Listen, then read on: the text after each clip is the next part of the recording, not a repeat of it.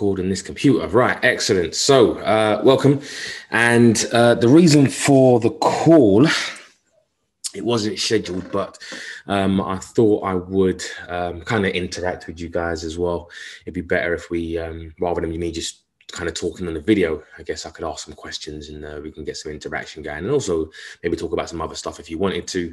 But the reason for the call is really because there is, conflicting data, conflicting flows regarding the euro, and there's been kind of a build up to it. If you've been, watching the fundamentals and and reading up, there's been kind of the news wires have been coming in, and they've been talking about, potential euro strength. But my position on the euro was more of, well, I want to see the data, right? I want to see the data to confirm any kind of euro strength, because there's rumors. Yep, we can buy the rumor, but you still need to have the data to confirm that rumor. Otherwise, it doesn't make any sense to just buy any and anything, right?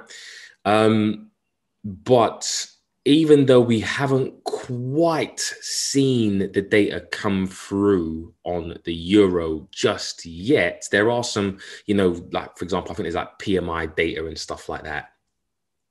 But nothing to do with really kind of GDP, inflation, or interest rates, which is really what and jobs is what I'm really kind of focused on. But even though we haven't seen that data just yet, it seems like the rumor is really building stronger and stronger for a higher euro dollar. Yeah. And so yesterday there was the speech, I guess, regarding where is it now? Where did I put it? Or did I click on it? Sorry, but the ECB basically had their speech around, and basically on monetary and policy guidance, right? I thought I had clicked on it. Eurozone, obviously not. Sorry, one second, guys. Yeah, so there was the ECB, and it was basically a meeting to forget. It wasn't really anything, but the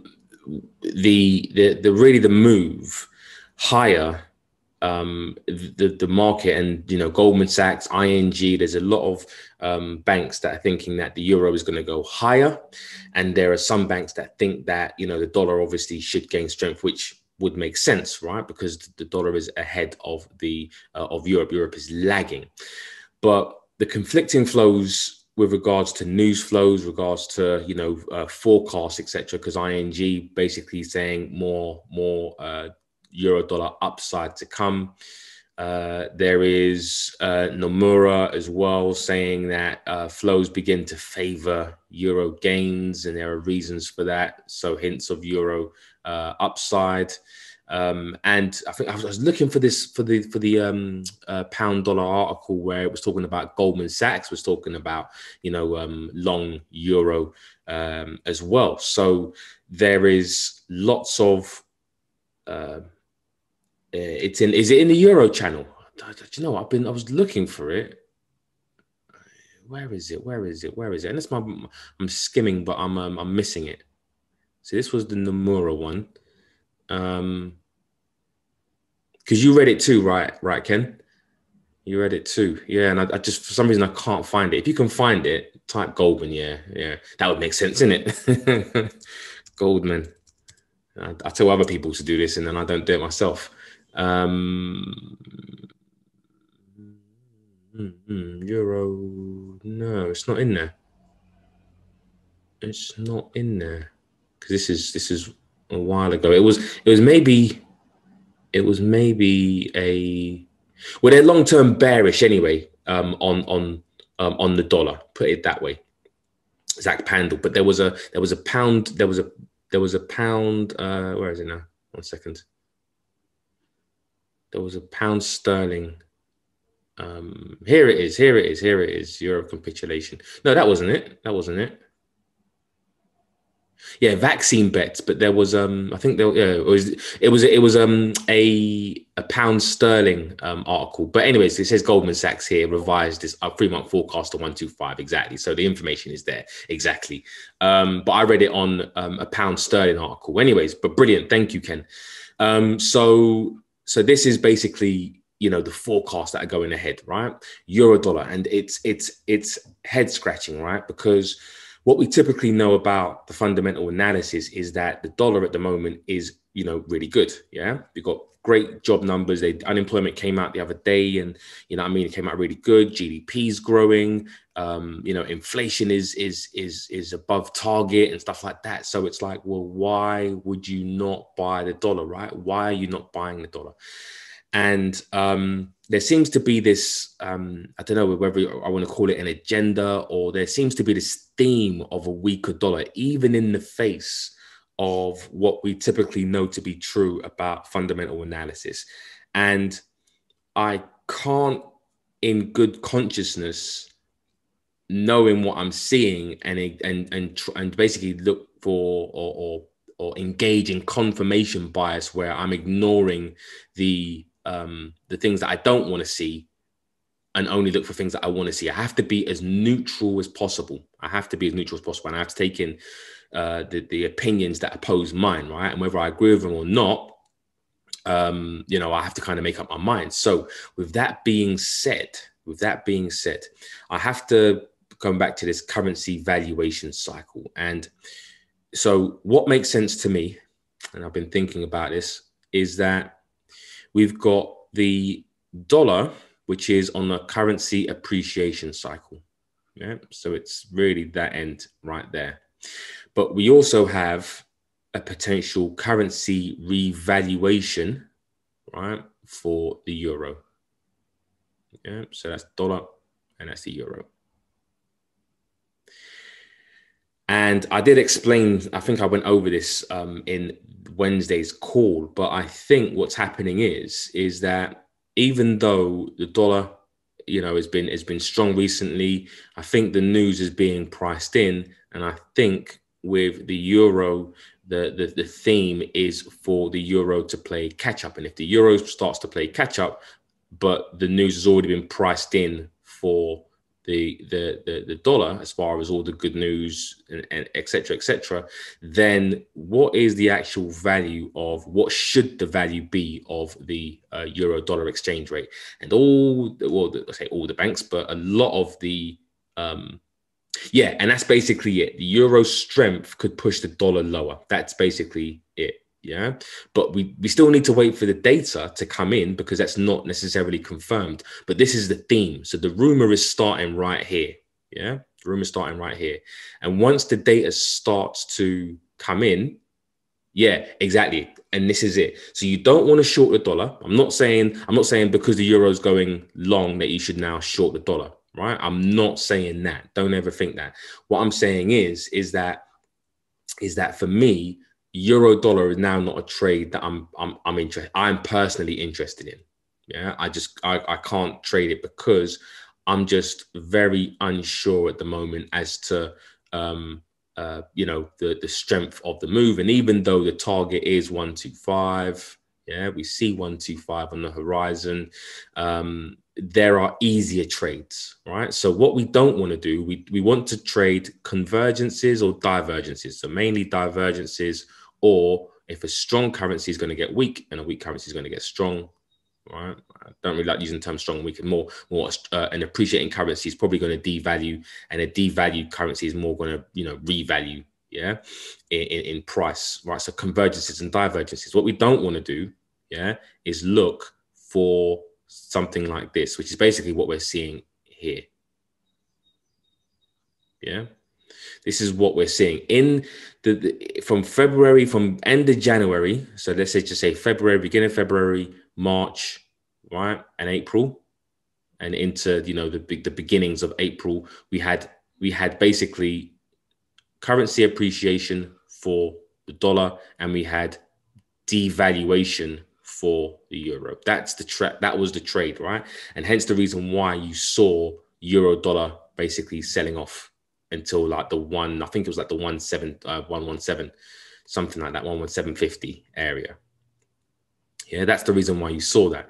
Now what you're seeing is the rumor start to come in for the euro, where you have the reflation or revaluation trade. Yeah. So when you get to something like this, even though on the fundamental analysis spreadsheet, you might see 2 versus 7. Yeah. It's not just as simple as just saying, all right, buy strength, sell weakness, because we have to understand the currency value cycle. Yeah.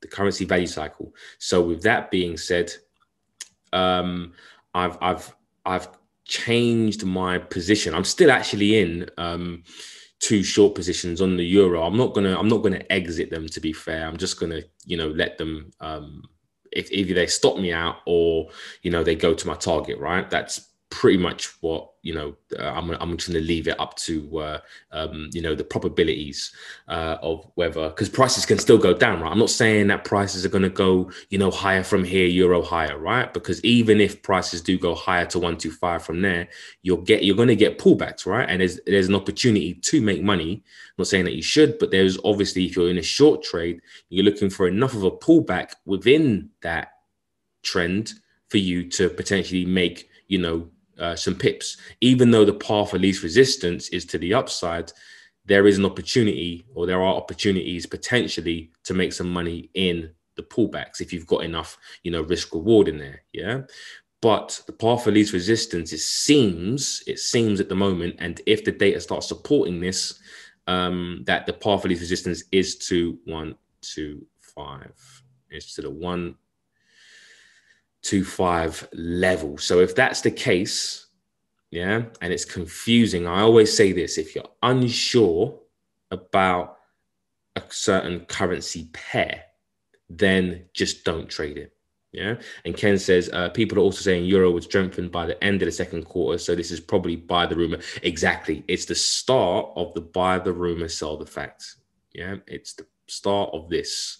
The rumor starts around here.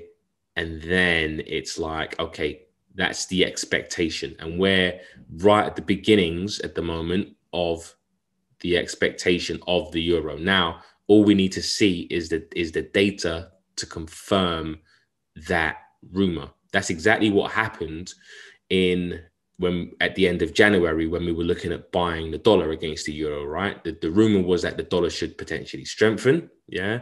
But we saw the data to back it up. We saw GDP come in, we saw inflation start to rise. You know what I mean? So that we saw, the bond market started to rise because it was looking at also the same data, yeah. And then you started to see the euro dollar go down. But if the euro, has to be revalued because of potential, revaluation and buying the rumor, then the ultimate goal is 125. Now the question is, do you trade the euro dollar, right? I can't tell you that. I can't say, 100% whether you should or you shouldn't. All I can say is what I'm doing. Likelihood is that there is there is definitely some trades there, but the question I'm always asking is where's the easier trade? Where are the easy trades? And I'm going to talk about the easier trades in a sec. So people are saying the euro was strengthened. Yeah. So Sam says, yep, read a lot of vaccine optimism. Yeah, there was. In fact, let me just delete this 1 second. Yeah, vaccine optimism. I saw there was some vaccine optimism data as well. I think I did post something. God. Yeah, here it was. So there was a bit of a vaccinations per week. US is the outperformer, but the euro area is accelerating, right? So the divergence between the euro vaccine lagging and the dollar lagging or dollar leading is narrowing. So as it narrows, they have to reprice in now that trade, right? Because the expectation for the vaccine and the rollout and being a successful rollout is what should be positive euro GDP. Everyone's getting back to work because the UK are already back to work, right? We've opened up, we're seeing positive news, etc., etc. The same thing with the dollar. That the dollar is, in the US economy, that's the same thing. So now the trade potentially is for euro strength, because now the euro, we already made money, or if you did on the pound, if you made money on the dollar, but now it's time to make some money on the euro and buying the euro on the expectation of positive numbers. So Ken says that Johnson & Johnson being passed in Europe has started the push. Absolutely. And Sam says, in my experience of trading, how forward thinking is the markets? It's difficult to say. It's difficult. You can't really quantify it. It's just, you have to kind of have your finger on the pulse, and you obviously have to have rules, right? Because, and there are certain turning points. So, for example, yesterday was, I think up until yesterday, I did say on Wednesday, I think it was, I did say that, you know what, I need to see the data. I need to see that. And I've been saying that for the past, couple of weeks. I want to see the data. I want to see the data for the euro. But now it looks like with the vaccines, as Ken has been saying, and we've all been kind of reading, is that the vaccines now being approved, Johnson & Johnson, the rollout, the data starting to look better. Yeah. For me, it's now a case of stop. Again, I'm going to stop trading the euro dollar because, again, like I said, it's just a bit too conflicting at the moment. But then on the other hand, which leads me to my next question, which is what are the currency pairs, right? What then are the currency pairs? And let me just go to the fundamental analysis spreadsheets.